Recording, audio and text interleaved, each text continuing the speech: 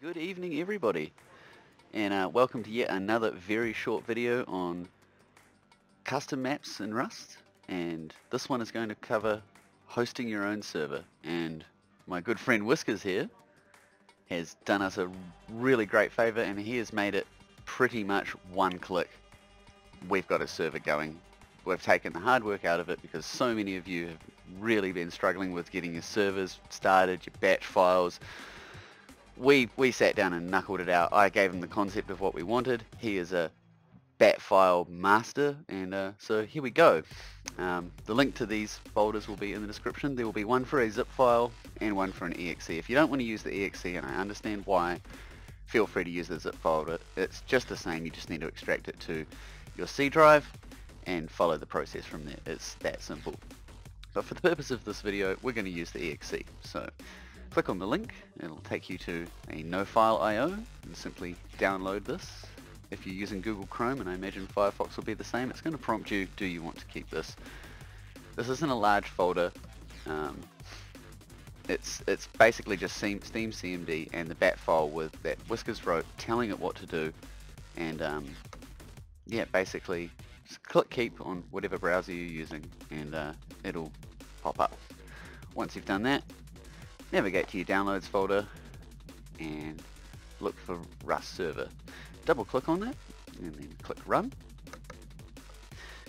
When it prompts you for the directory, all of our bat files have been programmed to just work from where they install to, so just delete everything and just leave C:/ and then click extract. This will take a certain amount of time depending on your computer. Once you've done that, you need to navigate to Rust Server in your System C drive, and then I would like you to right click on the Rust folder, the Rust Server .bat file, and click edit. Inside here you can do things like change your name. You can identify your server's name here, and for the purpose of the example, we've just set it up for my server, and for the intent of this example, for everybody who just wants to get started, the server will not go live unless you change a couple of parameters, but they're not very much. You don't have to change many parameters and it will be live to everybody. But for now, it's just local. If you wish to make it go live, you need to change this directory here to an externally hosted URL, and you can do that on a Dropbox, or if your map file is small enough, you can even use Discord. If you're going to be using Dropbox, at the end of your link will be a 0. You need to change that 0 to a 1, and it's very simple. Basically everything else is set up here to go. If you have a map that you wish to load up, that's awesome. Just change this section here to the name of your map.map and it will still load.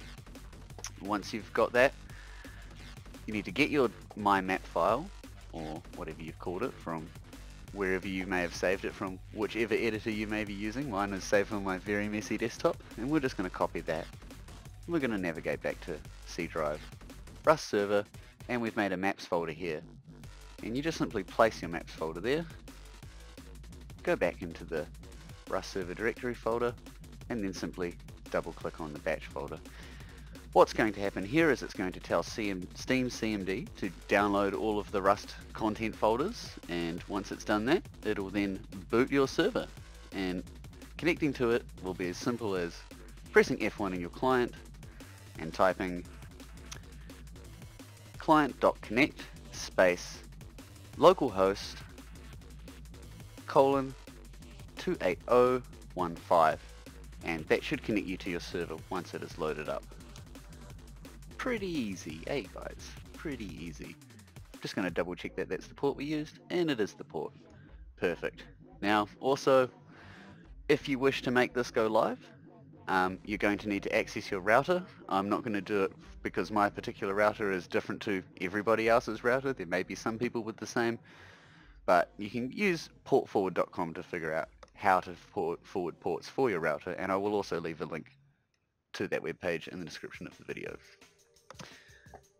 Cool. I'm probably going to speed this up. The bat file has found my map.map in a maps folder, and everything is starting to generate. This is my NZ versus AU map, so there is quite a few things for it to build. So it may take a little while, but all the yellow text you're seeing in the window flying up saying calling nav mesh, this is completely normal and everything that it's doing is fine. If you see red, you might want to like get at me on Discord and scream at me and go, your thing's broken and it doesn't work. Also, is what we are seeing here, it is saying Windows Defender Firewall has blocked these applications. Okay, so you're going to have to open it up here if you would like it to touch the internet. And if anybody is struggling making their server go live, I will put up an advanced port for an advanced firewall opener for people who wish to make their servers go live, who have no experience in opening the ports opening the ports Windows side. It's a little bit more advanced than just saying allow access. But for now, I'm just going to click cancel. And as you can see, everything is working perfectly fine. These yellow lines of text here, those are just the bat file saying, hey, these things don't exist, we're just going to create them. So that's completely normal. And that concludes how to host a Rust server really easily. Don't forget to connect. You type client.connect space localhost colon 28015. Cool. Thanks guys. Have fun.